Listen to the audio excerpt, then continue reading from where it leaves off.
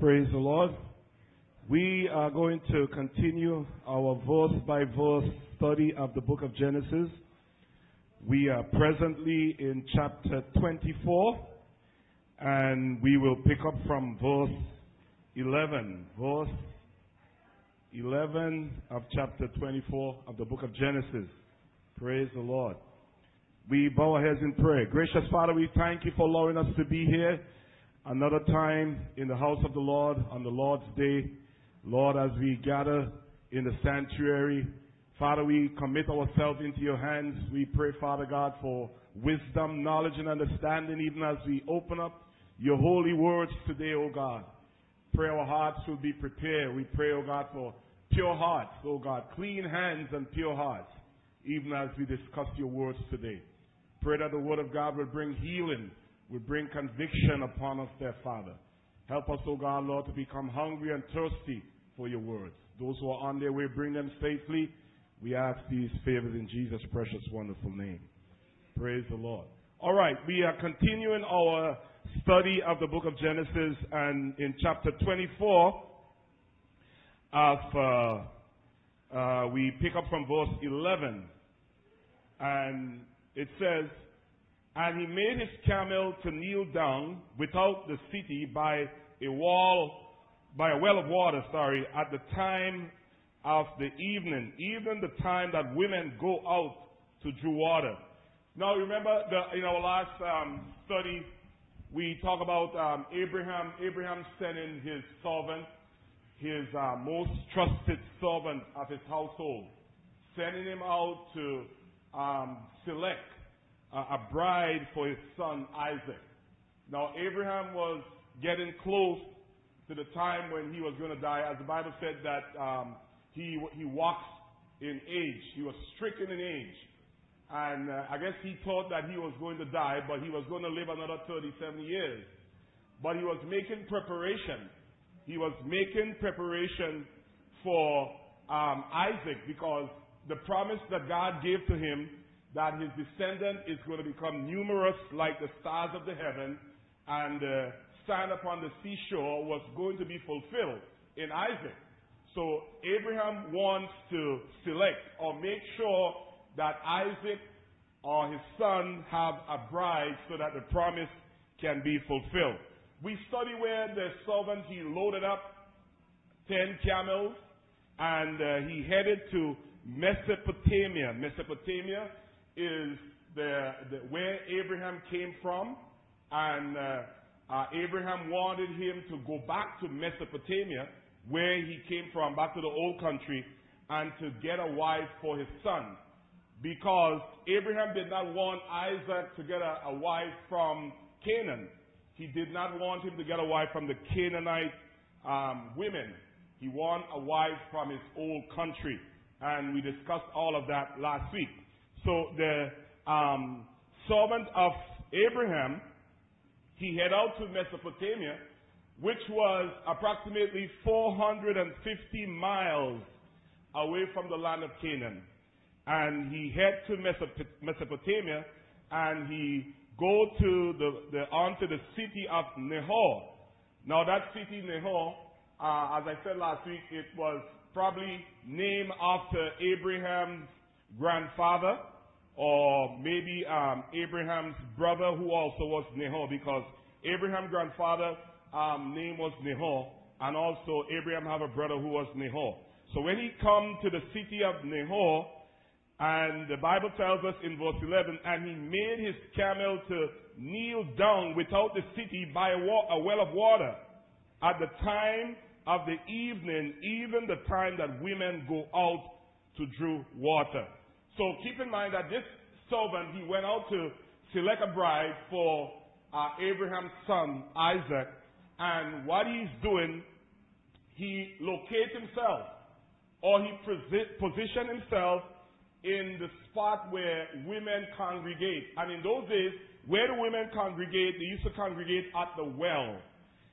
It was at the well that there's a few people in the Bible who met their bride at the well. Anybody know anybody in the Bible who met their bride at the well?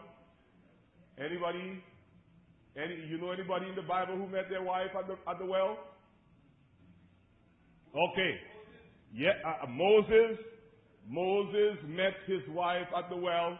Also, anybody else? Jacob met his wife at the well.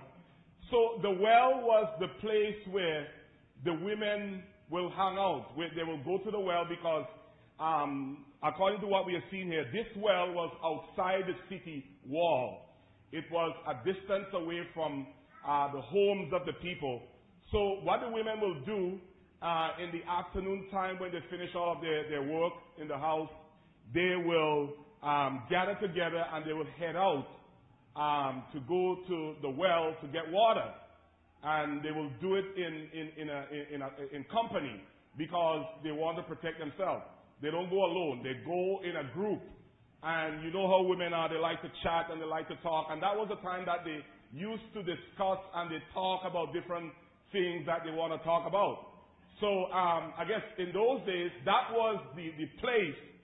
If you want to find a wife, you want to find a bride, going to the well was the place you want to go.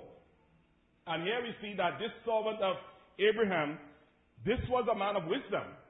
And he knew that, these women, they will be hanging out at, the well. So he positioned himself in the place where these women will be meeting. He said, even the time that women go out to draw water. Praise the Lord. He go to the spot, go to the well, and he was there in the evening time when he know these women were coming out to draw water so that he can take a look at them and see if any one of them is prospect or to become a bride of his master, Abraham, son. In verse 12, and he said, O Lord God of my master Abraham. Here we see that this guy, he's a servant, and he's doing the biddings of Abraham. Remember in the early part of the chapter, we saw where Abraham make him take a pledge, put his hand under his thigh, and make a pledge that he was going to get a wife from his people, from his family, and he swore, he made an oath, take an oath that he was going to get a wife for Isaac, not from Canaan, but from Abraham's homeland. So here we see that this servant was a trusted man, and he was doing everything that Abraham asked him to do. He was committed to his master. And he said, O Lord God of my master Abraham. So here, this guy, he's praying, but he's praying in the name of Abraham towards Abraham God. He's praying to God, but he's praying in Abraham's name. Like today we pray in the name of Jesus to God the Father. He was praying in the name of Abraham. And the reason for that is because this man, it seems as though Abraham had such an influence on the life of this servant. It seems like Abraham set such an example before him. He trusted him. And it is believed that Abraham was the man or the person that lead this man to know God. Abraham, ministered to him and become a witness to him. And it had to be because of Abraham, this man developed a relationship with the Lord. So the servant is praying, and he's praying in the name of Abraham towards his God. O Lord God of my master Abraham, I pray thee, send me good speed this day. This is a good prayer for all of us to do at the starting of every day. Pray that God give us good speed, that God give us direction, God give us guidance.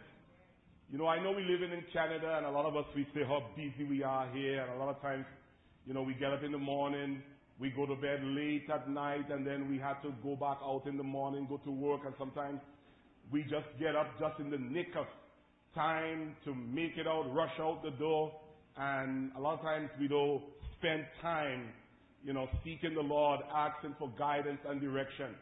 But we have to make sure we have to make sure that we have time to acknowledge the Lord. Before you leave your house, when you get up in the morning, you got to spend some time with the Lord. You know, if it means that you have to cut back on whatever you have to do during the night time, go to bed a little bit earlier so that you can wake up 5-10 minutes. You know, you can put in with the Lord and seek God's guidance. The Bible said in all of our ways we must acknowledge Him, for He will direct our pathway. We need direction in our pathway. We can't be too busy. Doesn't matter what we have going on in our lives, we can't be too busy to, spending some time with the Lord. And this servant, he was praying and he asking God for guidance. He says, send me good speed this day and show kindness unto my master Abraham. See, I think there's about maybe 18 times in this narrative that this servant is making mention of his master Abraham. He was not representing himself. He was representing Abraham. And there's a good example here for us. Those of us who are Christian, those of us who are born again, it shows that just like how this servant was not representing himself, he was representing his master. We're supposed to represent our master. We're supposed to represent the Lord Jesus Christ. Because we are servants and He is our master. And we need to declare Him. We need to, let self be moved out of the way. And we declare Jesus. We represent Jesus to the world. We're not supposed to represent ourselves or promote ourselves. Sometimes you hear people preaching or they're testifying or whatever they might be doing and they're promoting themselves. We're supposed to promote one person and one person alone. All the glory belongs to Jesus. We must live lives, as the Bible says, we must let our light so shine before men that they may see our good works and glorify our Father which is in heaven. Praise the Lord. And this servant, he's setting a great example in the sense that he was seeking God. He's out on a mission. And I guess this is the first time he is undertaking such a mission. And he wants to please his master. He wants everything to be successful. So he is praying.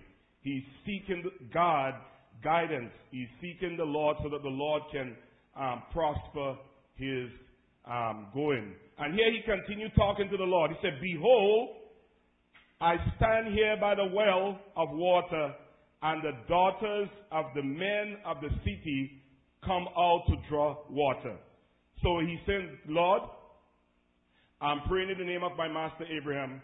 You know I'm here to seek out a wife for my master's son. And here I am where the women of the city are, where they associate, they come out to draw water. They're right here. In other words, he's saying, God, they're right here. I'm seeking a wife and there's a lot of women here right now.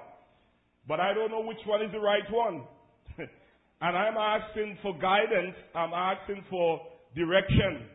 And he's going to put out some requirements, or he's going to more or less like lay out a fleece, as in the book of Joshua. Remember when in the book of Judges. Remember when Gideon was called to lead the children of God, the Midianites people, they were taking advantage on Israel. And when the Israelites, when they plant their crops, the Midianites will come up with their armies and they will, take their crops and they will bring up all of the animals and they will graze it on all of the produce of the Israelites, and the Israelites will have to run away. They have to go and hide in the caves and stuff like that. I remember when the angel of the Lord appeared to Gideon and say, "Oh, mighty man of God." Called Gideon mighty man of God. And Gideon said to him, I'm paraphrasing, "If I'm a mighty man of God, why is the Midianites taking advantage on us?" And, if you read on, you will see where Gideon was chosen by God to deliver Israel. And Gideon wasn't sure. So what he did, he put out a fleece. He got a piece of rug and he put it out and he said, God, I'm going to put out this piece of rug, and if there is dew, in the night dew falls, and he wants dew to fall all over. And the piece of rug had to stay dry. He put in it to a test. Said, Lord, if you really want me to lead Israel, when I come the next morning, it must have dew right around, and this piece of rug must be still dry. And the Lord did it. Went out and exactly what he asked for, that was what happened. But he wasn't satisfied. So he turned it around. And he said, Lord, I want, instead of the dew fall all around, I want, the dew must fall and all around. And did I use dry before? What were? And no, I want the rug itself to be wet. Amen. Amen. And all around must be dry, but the rug itself must be wet. I hope I'm putting it right. It's a long time I haven't go back over that text. But anyway, the Lord fulfilled all of the requirements that Gideon was asking about. So this is what this servant of Abraham was doing here. He was setting out, just like how Gideon set out a fleece for God to fulfill certain requirements. This is what he was doing. And it said in verse 14, and let it come to pass that the damsel to whom I shall say, let down thy pitcher, I pray thee, that I may drink, and she shall say, drink, and I will give thy camel drink also. Let the same be she that thou hast appointed for thy servant Isaac. And thereby shall I know that thou hast shown kindness unto my master. So here we see that the servant, he's setting out a requirement. In other words, he's putting a test. He's putting out some requirements here, and he's telling the Lord, if this person is going to be the right person, they have to fulfill those requirements. One of the requirements is that this damsel or this young woman, when she come out, he's going to ask her for some water. And she's going to offer to give him water, which was a common practice in that part of the world. Hospitality was something that, everybody, participate in that part of the world. People are very kind towards strangers. And offering somebody water is not anything out of the ordinary. But here we see that this man, he didn't just want water. He was going a step further. He said that after he asked for the drink of water, she shall say, drink, and I will give thy camel drink also. So you remember from the earlier part of the text that we were talking about the servant, he loaded up how much? 10 camels. He loaded up 10 camels and he headed out to Mesopotamia. And here we are seeing that he's saying that this girl, when she come out, whoever she is, he wants her to offer him a drink. And after offering him a drink, she must offer to water all of his camels. Now, I never seen a camel, but according to what I read about camels, when they go on a long journey, a camel can drink from up to 24, 25 gallons of water. And some of them might even drink more. Some people say up to 40 gallons of water one camel can drink. And here this man have 10 camels. And he's expecting this woman who is going to be the wife of his master's son to offer him a drink of water, and she will go a step further by offer to give water to 10 camels that can drink approximately 25 gallons of water. And, this is a tall order. It's a tall order. And what I'm seeing here is that this servant, he is looking for a bride, looking for a woman who is going to make an investment in the relationship. This woman has to make an investment in the relationship. He is looking for somebody who is going to give of themselves. Somebody who is going to be caring to other people. Somebody who is going to be willing to invest themselves in the relationship. And, relationship is like an investment, When you're in a relationship, when you are married to somebody, it's an investment. And you have to put your time, you have to put your prayer, you have to put your patience, you have to put, your long suffering, you have to put everything that you have into this relationship. Not just women, everybody, the man and the woman, both have to invest in the relationship. It's like you investing on the stock market, or you investing in GIC, or you investing in mutual funds. Sometimes you're investing in mutual funds or whatever GIC you're investing in the market, and sometimes your financial advisor, they will send you a statement, and they will tell you, don't even look at the statement, the market is down. Market is down. Don't even look at the statement. You're not going to see any kind of a increase on the statement. Yes, don't expect anything. And sometimes they will say, just, disregard the statement. And as I said, relationship or marriage is an investment. And sometimes you invest in it, but sometimes you're not seeing anything. You're not seeing any return. So what are you going to do?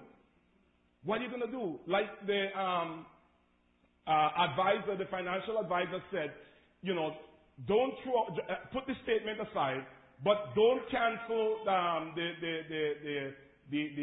investment. And it's the same thing too. A lot of times we invest in our relationship, and it seems as though there's no return. But you can't cancel it. You can't throw it away. You need to be patient. You need to be patient, because sometimes, just like how, in a physical investment, it might be times when there is no yield, there's no increase.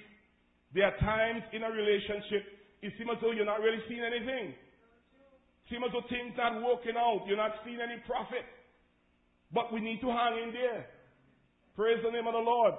And I think a lot of us, when we enter a relationship, we expect things to be good every day. You remember when you was dating, you were dating your husband, dating your wife. Man, it was lovey-dovey. Everything was so good. That woman couldn't do nothing wrong. That man couldn't do anything wrong. Everything he do was just right. Amen. Everything she do was right. Every word that she said was just in line. And a lot of times we expect when we get into the marriage, things will continue that way. But a lot of times it don't continue that way. Most of us, we don't show our true colors. Who sing that song? True colors. Who's that? Amen. Anyway, I see a true color shining. Sometimes we don't really show our true colors when we get into the relationship. Because when you're courting, you don't really show your bad faults to your spouse. Because you want to pull the fish in. You throw out your line, and you put your best bait on it, and you want the fish to take the bait.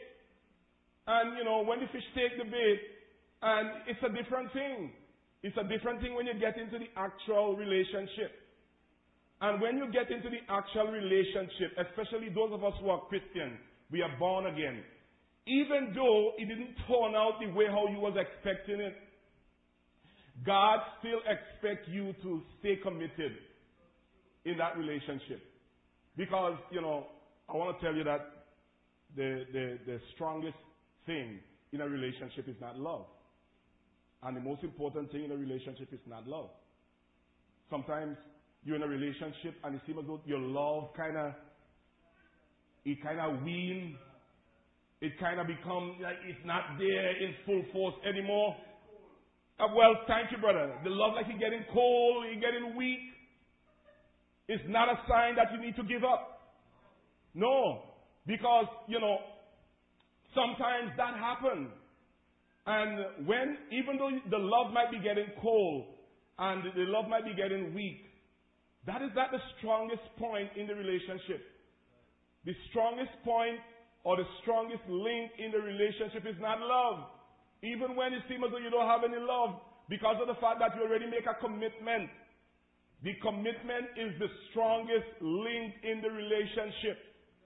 And even when it seems as though love not flowing, sparks not flying, amen, you still have a commitment. You have a commitment and you have to keep that commitment. And I'm telling you, brothers and sisters, when our love grows cold, if we stick it out and we pray and we seek God and we communicate with each other, it's going to come back again. The fire is going to blaze back again. Amen. Amen. You need to get down like how we used to do in St. Vincent. So we roasting breadfruit and you light your fire. Sometimes, the fire go down. You get down on your knees and you start to blow. You get rid of the ashes and the stuff like that. You clean it out. Amen. Put some new wood on the fire. Amen. Get it going again. Because you have a commitment. So what I'm saying here is that the servant of Abraham was looking for a bride who would make an investment in the relationship. And because this is a great investment that she's making there, because this woman have to give up a lot of her time, because he's expecting her to give water to 10 camels. I think that was a lot. That was really too much. 200 gallons of water if they're drinking, 25? And the thing is, in those days, where the well was situated, the well was down in, it's like you got to climb a step to go down. It's like it's down in the ground, but it might be down maybe 10, 15 feet in the ground. So you have to climb down in the ground and dip the water, and then you come back up. So it's not an easy job. Anyway, we continue where we are in verse 14. So it said, and she shall say, drink, and I will give thy camel drink also. Let the same be she that thou hast appointed for thy servant Isaac. And thereby shall I know that thou hast shown kindness unto my master. So here, he put out that test. He put a test out. And he wants this test to be fulfilled.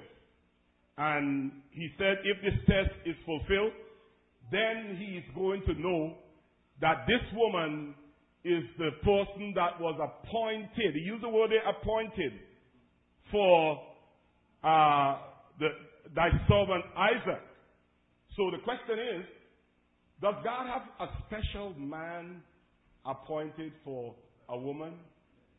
Does God have a special woman appointed for a man? If you're a Christian, you're not married, is there a special man God have for you? Should you have to be looking out for that special man? God created a special man for you. And if you don't get that man, you can't marry to no other man. Is there a special man? Can any Christian man become a good husband? Can any Christian woman become a good Christian wife? Brethren, there's no special husband for any one of us, for any Christian. There's no special wife for any Christian man. Any born-again person, any born-again Christian man can make a good husband. Any born-again Christian woman can make a good wife. What we have to do when we seeking a wife, we seeking a husband, we need to do a lot of praying. We need to seek God. You have to look for the kind of a characteristics that you're looking for in an individual. You have to pray. You have to know what you're looking for. Just like if you're shopping. You're shopping. I remember when I was shopping. When I was shopping, 40 years ago, I was shopping, and me and my brother Linus was living together in a room in Trinidad. And I always a praying person. And I'm praying, because the both of us sleeping on one bed. We have one bed that we're sleeping on. And, he's there lying down, and I'm there, I'm praying. And I'm a person, I like to pray out. And I prayed and I said, Lord, I want you to send me the right person. I'm praying that you will send me this right person when the time comes. And lo and behold, my brother, he lie down there and he listening and play as if he ain't paying no attention. Next thing you know, he gone down at church, and all the guys that we hanging out with, boy, I hear Eric praying, And Eric praying, and he's saying, Lord, send me the right one. And in Trinidad, people like to tease one another. Then they start calling me, Lord, send me the right one. And, I didn't really mind, because I pray and ask God to send me the right one. And lo and behold, I'm still with that right one even now. And, it's getting close to 40 years. Coming up there. So, when we're looking for a wife, we're looking for a husband, you got to look for somebody who's born again. How can you know if somebody's born again? How can you know if somebody really loves the Lord? A lot of times you look at a person in church and they look so sanctified, They look like they're filled with the Holy Spirit. They might even be speaking in tongues. But is it real? You got to test it out. You got to really see if that person really loves the Lord. You got to see if that person really wants to make a sacrifice. See the way how that person attend church. See if that person is a praying man or a praying woman. You got to see if that person likes studying the Word of God. Does that person have an interest in the Word of God? Does that person easily upset? You say to him, I don't think you're born again, The best way to try somebody to know if they're born again, say to them, the way how you're acting, I don't think you're born again, If that person become upset and get angry and get in a huff and a puff and say, how can you say I'm not born again? I know I'm born again and stuff like that. And that person start becoming angry and stuff like that. That is the way you can test that person to know if they're truly born again. But if you say to somebody, I don't think you're born again, the way you're living, you don't look like you're born again. And they say, well, God is my judge, and, if you say so, what can I do? God is the one that I am serving. And that person take that in a spirit of humility, then you can know that, this person have some kind of connection with God. If you see this person like to pray, they like to spend time with the Lord, and it's not just with the both of you, they like to come over to your place and say, I'm going to come over to your room, I'm going to come over to your apartment, and we're going to have a prayer meeting. We're not talking about that. They're having prayer in church, Bible study, and this person interested in coming to Bible study, he have an interest in these kind of things. We got to look at some of these things, and then we can make our decision. So, he said, and thereby shall I know that thou hast shown kindness unto my master. So if all of those things fall in line, the servant is saying he's going to know that God has shown kindness to his master. Listen, God didn't have to show no kindness to Abraham. God don't owe us anything, I want us to understand this. Even though we accept Christ as our Lord and Savior, and God chose not to prosper us, He chose not to fulfill all the dreams and all of your expectations that you might have, God will still remain God. Hallelujah. God doesn't change. And God don't owe us anything. God don't have to do nothing for us. Everything God do for us is a bonus. It's a plus. God have already provided salvation for us. And if you accept Christ as your Lord and Savior, and then you have other situations in your life, for instance, you might be sick, or you might need a job, or whatever, I know God is a good God, He's a loving God, He's a good Father, He's kind to us. But God don't have any obligation to heal us. I know it sounds strong, but God is not under any obligation to heal us. If you are sick as a child of God and you don't get healed, you can't point your finger at God. You're not supposed to do that. Get upset and get angry because you're not healed. You know, you have expectation to get this big house, big mansion, with the picket fence around it, and that's not fulfilled. God will have to give you that. God is not under any obligation to do these things. Praise the name of the Lord. Yes, He will do it from time to time if it's a part of His will. But if it's not a part of His will, brethren, and He chose not to do it, we don't have any say in it. We don't have any say in the matter. Praise the Lord. But the Lord chose to be kind to Abraham. And in verse 15, and it came to pass before he had done speaking. So you remember he was praying and he was setting out these requirements for this lady to fulfill. And even before he finished prayer, he said before he had done speaking, that behold, Rebekah came out. Before the prayer was even ended, Rebekah came out. Sometimes we complain and we say, God takes so long to answer my prayer. I know I'm praying for so long and it seems as though there is no answer. It's like my prayer just going, hello, how are you? My prayer just going up and hitting the ceiling and falling down back. But there are times when God can answer our prayer, in a snap, in a quick time. And sometimes the Lord answer, we pray and the Lord answer our prayer. And sometimes you have a prayer about something and then it comes to pass and you're kind of shocked. You're kind of surprised. It happened in the Bible too, I remember when Peter was in prison and the Lord sent the angel and the angel led Peter out of jail. And then I think it was in John Mark's mother's house, the saints of God was having a prayer meeting for God to release Peter. And the Lord released Peter out of jail while they were praying. And while they were praying, Peter go by the door where they were praying, having the prayer meeting, and knocked the door. And a damsel came by the door and saw Peter, went back inside and told him, Peter is outside. Jesus already released Peter. They said, no, it can't happen. God had already heard and answered and released Peter from prison. But they didn't believe because I guess it was too quick. So sometimes God will answer our prayer in a quick time. And sometimes it could be a long time. Sometimes it could be like Abraham. Abraham waited for 24 years. Abraham waited for 24 years before the promise of a son was given to him by Sarah.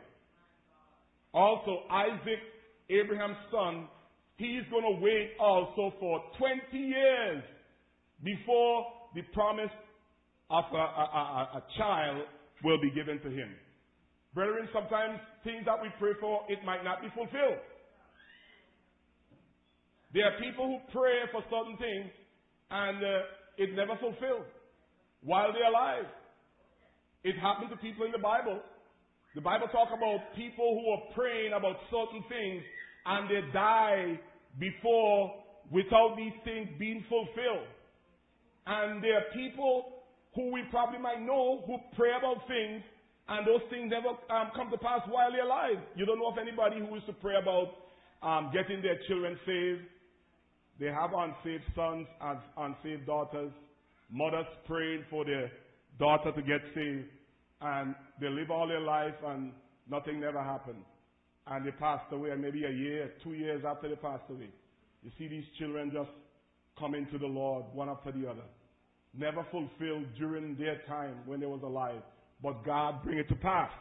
So brethren, the reason for that, why we have some prayers are answered quickly and some prayers seems like they are delayed, is because God is in charge. God is sovereign. If you are in charge, you are going to answer your prayer as quick as possible. But because we are not in charge, we have to wait on Him. And the Bible said, they that wait upon the Lord shall renew their strength.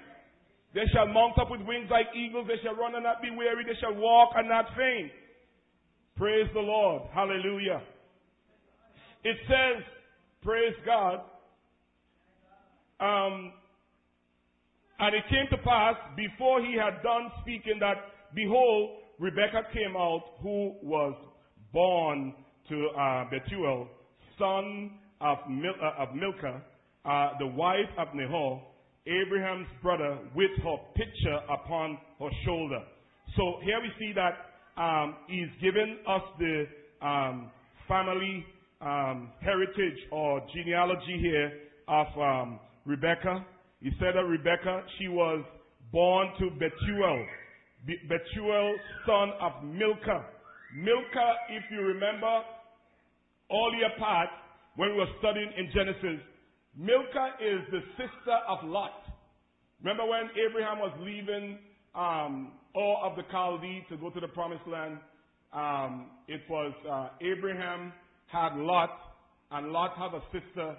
Abraham took Lot with him, and Abraham's sister, who was Milcah, she stayed with Abraham's brother Nahor. And after a while, Nahor married to Milcah.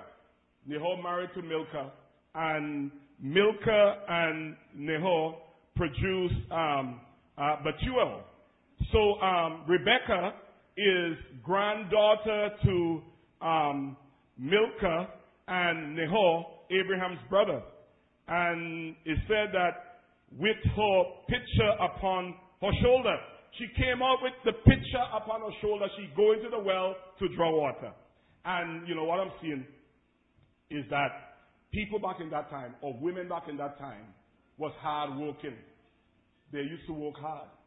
And it seems as though in every society, women used to be working real hard. And when you look at some of those places, even places today, you will see how most women, it seems as though they work harder than men.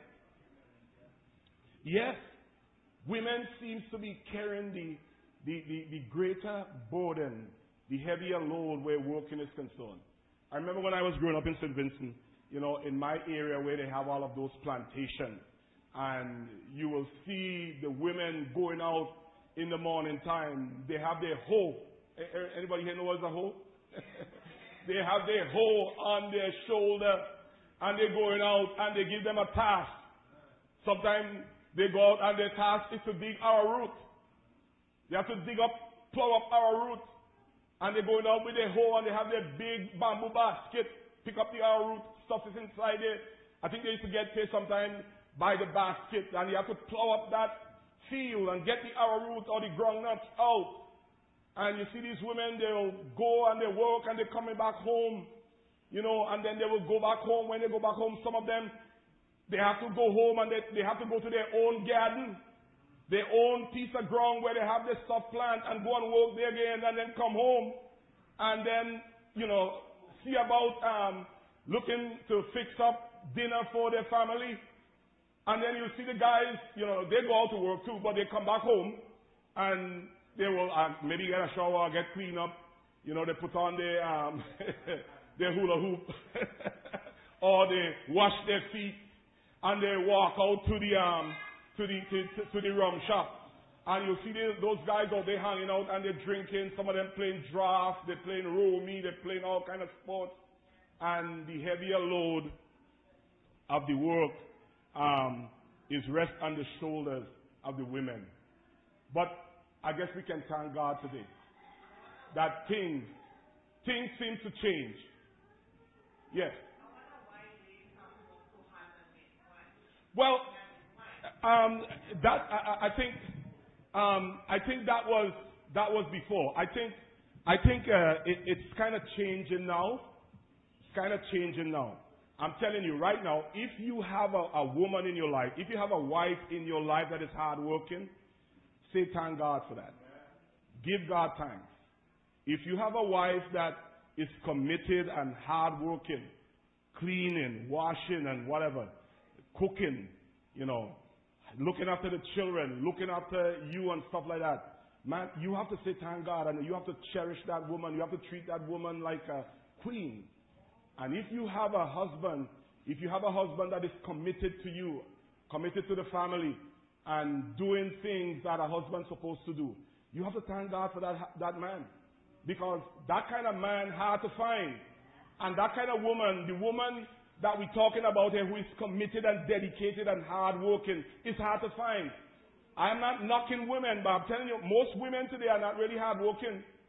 Like what we see, example that we have, growing up, we see women hardworking and they're doing this and they're doing that. A lot of women today, and not only women alone that is not hardworking, a lot of men that is, they don't believe in working hard either. So it's on both sides. But yes, it's on both sides. You have a lot of lazy men out there too. Well, no, listen. What I'm talking about in comparison to what we know about. We have to say thank God today that things change. There's a lot of women today and a lot of men too. There's a lot of women today that is not really hard working, and you can't tell them about working hard.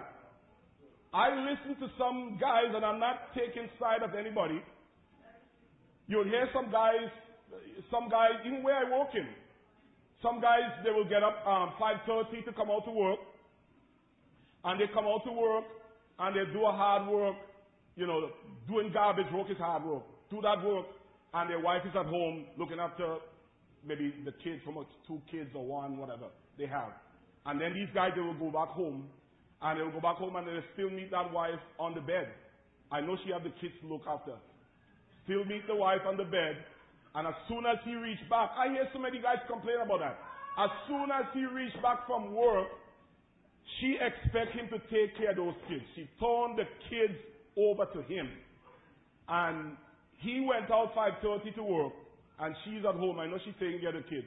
But as soon as he gets back home, the responsibility of the kids fall on him. And if he go and take a rest, take a half an hour sleep, it's trouble in the house. And he will go out, he will come back, and there's no food. So what I'm saying is that, like how long ago, women of long ago who are home taking care of the family, the husband go out to work. When he come back home, for sure he's going to have something to eat. But, there's so many women these days that the husband go out and they come back home, and they're home all day and there's no food. It's only few women today who really have that concern that if they know their husband go out to do something, do a job, and he's coming back home, they will, go out of their way to clean up the place and, prepare something for him to eat. That when he come back home, he have something to eat. So that's what I'm saying. If you have one of those women in your life, who think about you in that way and, prepare for you, you need to cherish that person. If you have a man in your life, it is on both sides. If you have a man in your life who is concerned about family, because a lot of men these days, they're not concerned about family. A lot of men these days not concerned about family. They don't have no interest. Like how we have some men that we know that dedicated to their family. They will die for their family. Their family come first. If they have money and they have to spend some money, they will spend it on their family and they'll forget about whatever need they have in their life. You're not finding these men anymore. They're hard to find. I don't know, but if you have one, you need to take care of him. And, I'm closing because it's true, and I know some of these truths are hard to bear, but I hear so much complaint out there about women who just staying at home and they're on Facebook and they're on the internet. They become hooked on Facebook. Stay up late at night. Can't get them to go to bed. And they, just texting and, as soon as you hear the phone whistle, whatever the phone, that song the phone does make? You hear that phone make that kind of a sound. Man, they jump on it. I'm telling you, listen, I'm never going to sleep in a bed with a woman who have no phone going. Listen, if you have a phone, You got to put it somewhere else. You're not having no phone close to that bed. When time to sleep, we put away phone. Put away television. It's sleeping time. You know? And you hear so many men talking about, oh, my wife stay up all night on the phone, all night on Facebook, all night doing this. And then during the day, she can't do work. She had to stay home and sleep. So even though she has to take care of the kids, you know, when you come home, most of the responsibility is still going to go on you. You still got to go and do the laundry. Listen, we got to work together. We got to work together. If your husband is working and you are home, he's not supposed to come home and have to go and prepare dinner, and have to go and do laundry, and have to go and take care of the kids, and all of these kind of things. You have to give him time to rest. And that is the reason why some of these men, they'll walk away from home. After a while, they become so exhausted and they become tired. And there's some men, when they're living in these kind of conditions, they don't want to go home. You know, any kind of overtime. Sometimes I see some guys at work and I tell you, they're searching all over for the supervisor. They want to get some kind of overtime. And sometimes there's no overtime and you just see they're just lingering around because they don't want to go home because they know what they're going to meet. Amen. We need to live good, brethren. And, you know, we work together. You know, we work together as a team. And we work together as a team. The Lord is going to bless us. We're going to end there for today. Yes. Pardon?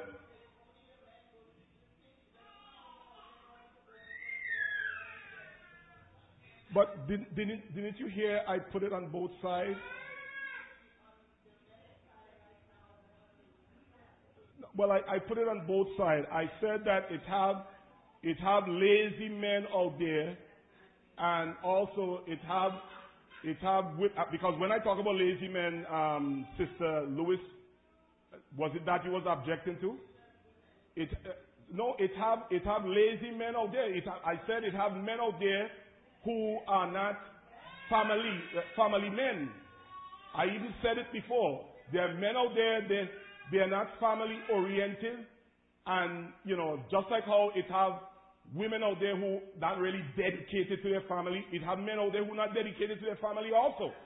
And I said, if you have a woman that is dedicated to your family, a woman who is you gone out to work, who is gonna cook for you and have the house clean and do all of these kind of things, that is a woman you're supposed to cherish. And I said that several times. And if you have a husband who is committed to your family, you know, committed to you, who is going to put the family first, that is a man you're supposed to cherish. But, and I say it again, I'm saying it again. That kind of women is hard to find because the kind of women that we have today, they don't want to go into that kind of mold. They don't want to be molded in that kind of way.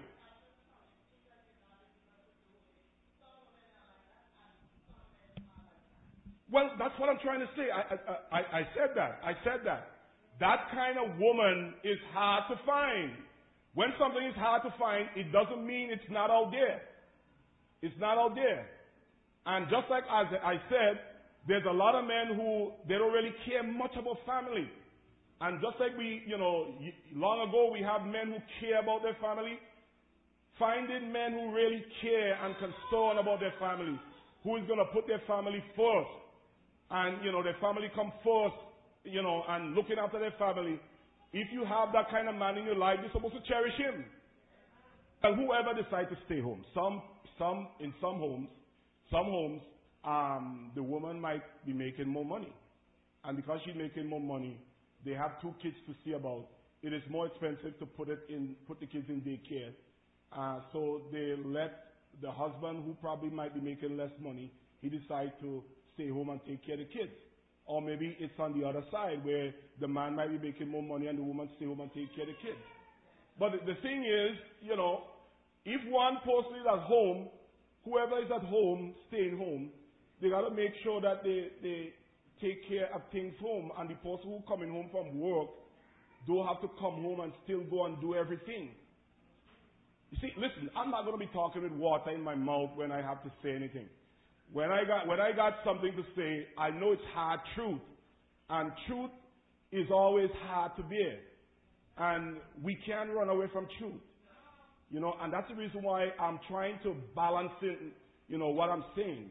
And I'm not trying to put all the blame on women and saying women not doing this and women not doing that. But yes, sister.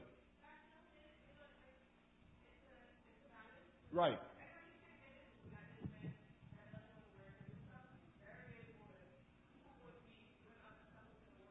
Right. Yes, now give her the mic. Give her the mic. No, but then there's relationship Yes. where both people are working. Right. And both people come home at the end of the day. And then the woman would do another round, cook, clean, kids, homework. Mm-hmm. Right.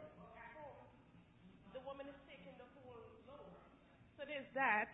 There's women who, there's some women who, if you're making more money than your husband or whatever, you might choose, okay, he might stay home, whatever. But as you say, there are lazy women and there are lazy men. That doesn't want to work. Right. There's hard-working women that would go out and do their thing, but when they come home, they cut the slack. They just leave everything at home. Then there's a lady like me. I would come home and do a full 12-hour with the kids, this, and at the end of the day, yes, your husband might go outside and work, right. but you sit back at home. So how do you work? Well, but you see, that's what I'm trying to say. That's what I'm trying to say, and you just said it. That kind of woman, like how you describe yourself, who will go out and work and still come back home and do the work, that kind of woman hard to find. That kind of woman hard to find because the average women that we have today, they rebel against that. They're not doing it. But there are those out there who still doing it. And that's what I'm saying, that if you have one of those women, you have one of those person in your life, you have a wife like that, who will do things like that, you got to cherish them and you got to treat them like a queen. And this is not to say that you don't have. And I said that they're hard to find. And they're very hard to find. Because these modern day wives that we have out there, the things that, wives, 15, 20 years ago, 25 years ago, they used to do and they, do for their family and stuff like that. We're not having them things out there a lot anymore. It's hard to find these kind of women.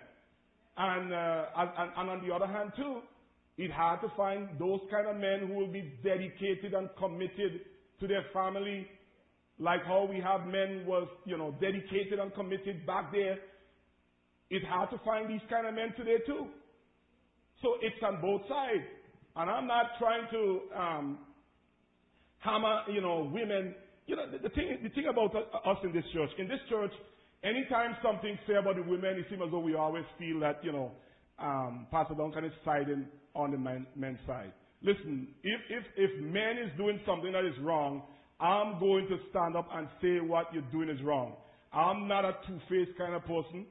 I'm not a razor blade. I'm not cutting on both sides. If I see somebody doing something wrong, and I'm going to come out and say it. And the thing is about the truth, when something is truthful, and when somebody can declare something that is truthful, if we look at it and it falls in our ground, and you are guilty of something that the person is saying, it doesn't matter how he says it, you're supposed to make benefit of it. And that is what we are here to do. The Lord bless us. We will stop there for today. Praise the Lord. Father, we thank you for today. Thank you, Lord, for your people. God, I pray that you continue to heal our marriages, heal our relationship. Teach us how to love one another. Teach us how to walk in love. Bless us as we go forward. In Jesus' precious, wonderful name.